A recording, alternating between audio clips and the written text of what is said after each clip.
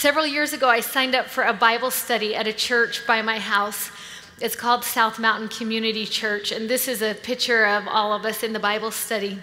I want to tell you the story about the cute woman at the bottom with the chevron orange shirt. Her name's Myrna. You would love her if you met her.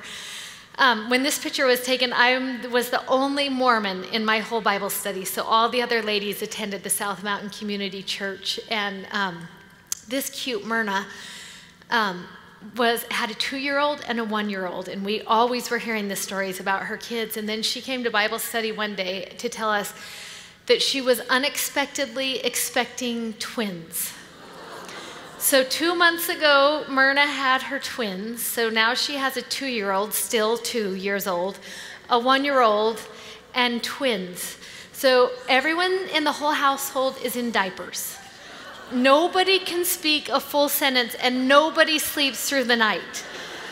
And we went to Bible study a couple weeks after the twins had been born, and our cute Bible study leader was telling us about Myrna and how she's not ever sleeping. And of course, as women, we were like, what can we do? What can we do? And the ladies were just like we are in Relief Society. They were like, can we bring in meals? And we were asking, can people go and sit there? And how can we help? Can we do grocery shopping? And it was so cute if you were me in that moment, because the Bible study leader looked at all of the women and said this: we have been in contact with the Relief Society president in her ward, and this is what they're doing from their church, and this is how our church can help.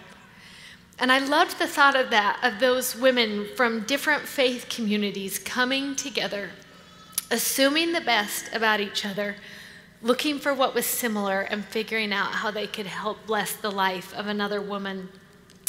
It reminds me of a scripture in Luke 14 that says, friend, go up higher, then shalt thou have worship in the presence of them that sit at meat with thee.